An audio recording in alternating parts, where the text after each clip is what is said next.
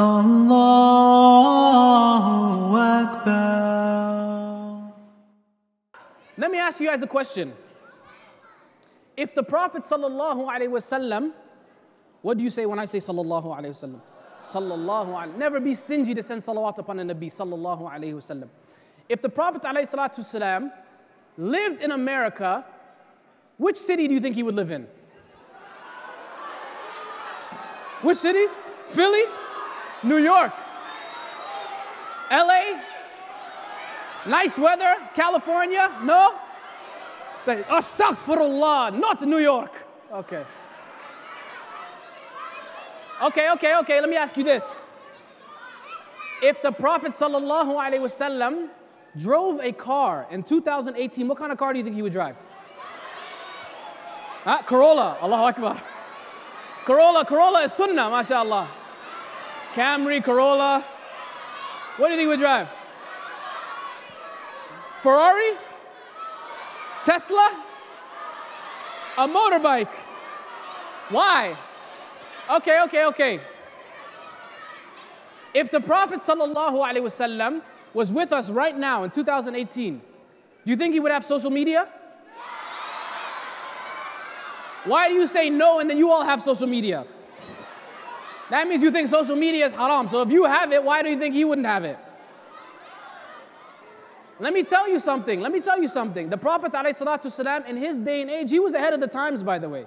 He utilized the mediums and the forms of communication that were available to him. He used these platforms to spread his dawah. He used poetry, he used mail. These were all things that were not necessarily a part of the sunnah, but he utilized in his example, right? The problem is, when I ask you these questions, we cannot contextualize the sunnah in our day and age. For us, the sunnah is something that happened 1400 years ago. It's not something that's still happening today in our lives. How would the Prophet ﷺ live? What would his example be like? If the Prophet ﷺ owned a house in this day and age, what kind of home, sorry, never mind house, what kind of home do you think he would live in? Would he live in an apartment? Would he have a townhouse? A condo? Would he live in the projects? Would he live in government housing? No. Would he have servants? Would he have butlers? Would he have, no? So I tell you this, I ask you these questions for you to start thinking about what it would be like. Because if the Prophet ﷺ was with us today, subhanAllah, how many of us would still even be believers? Maybe we'd be on the other side fighting against him. You never know. So we need to start contextualizing the life the Prophet ﷺ used to live in our day and age, because the sunnah is for all times. The sunnah is from that time until the end of time. So I'm going to share this last poem with you. This is a new poem. It's not on YouTube. It's nowhere. But, you guys are like, you're my homies. So I'm going to share this with you, inshallah. All right? This poem is called Prophet Amongst Us.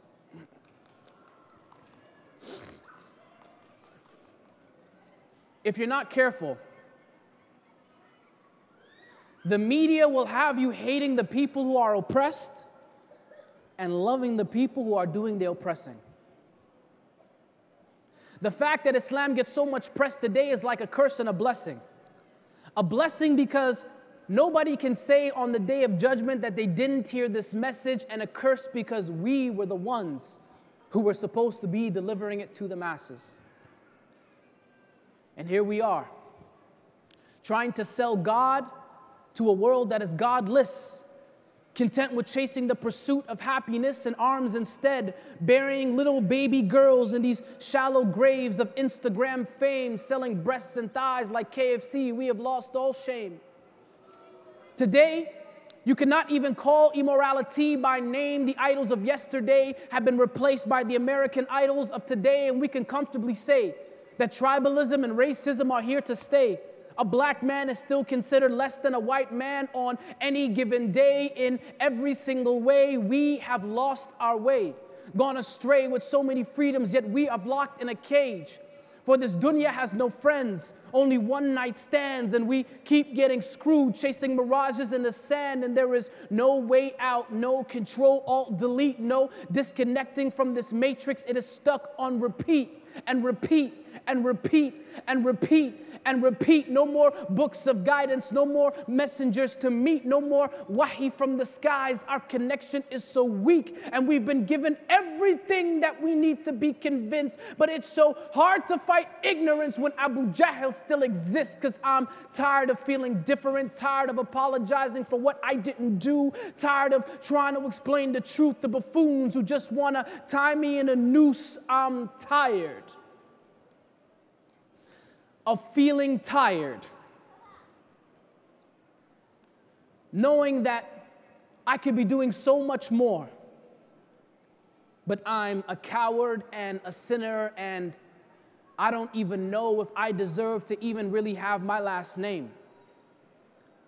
Trying to uphold the principles of a man whom the angels praised, and sometimes I wonder, if my prophet were alive today, would this world we see today still be the exact same way? Sallallahu alayhi wasallam. May Allah send him blessings and peace. Because if our prophet had a passport, I wonder what would be his nationality. Would he be a Saudi?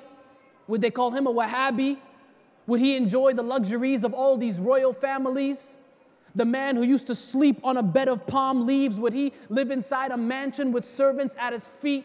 And I wonder, what would be his stance on foreign policy? Could he eat knowing how many children die from poverty and invading armies, dropping bombs indiscriminately, harming innocent moms, killing for fun? The man who taught us that this ummah was one.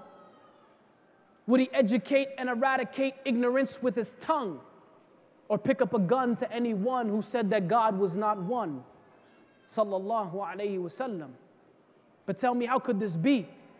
The man who was sent as rahmatan lil alameen, and he couldn't even read, not alif, lam, or meme, yet he would change the hearts of a generation. And everyone that would proceed taught us that every life was sacred, and to have respect for humanity, because we were all created from a single clot and seed. And I could see him at the UN addressing all the other nations, warning them of global warming and religious innovations. CNN would ask for an interview. His words would be short and sweet, but they would still find ways to misinterpret and demonize him on TV. Oh, he must be crazy or suffering from some kind of insanity to think the rich shouldn't oppress the poor or take advantage of the weak. And what do you mean when you say that all men are the same except in piety? This is blasphemy. We've been living this way for so many centuries. They would charge Abu Bakr as an accomplice. Uthman would be entrapped, put Umar in solitary confinement, and give Ali accessory after the fact. Khalid bin Walid would be labeled a menace to society, and Bilal's face would be on the front of every Black Lives Matter tee. I pray for humanity, because we are prey for humanity. In the past, they killed prophets, took Yahya's head off with a sword. Now they kill for prophets, justifying their unholy wars, spreading blood like gospel. Now more than ever before, it feels like we need a prophet to guide us through the eye of this storm. But if we did, I would request on Facebook to be his friend, or send him a DM on Instagram just to say, hey, I'm a big fan. You may not know me, but I've read all about you, and you really helped me change my life. And I don't know how to thank you. And even though I never met you, I still believe in you. I'm a follower of you. And I follow you on Twitter too. And when I grow up, I want to be just like you. Mohammed sallallahu alayhi wasallam. May Allah reunite us all with you. Ameen. Jazakumullah khairan. Thank you very much. Assalamu alaikum wa rahmatullahi wa barakatuh.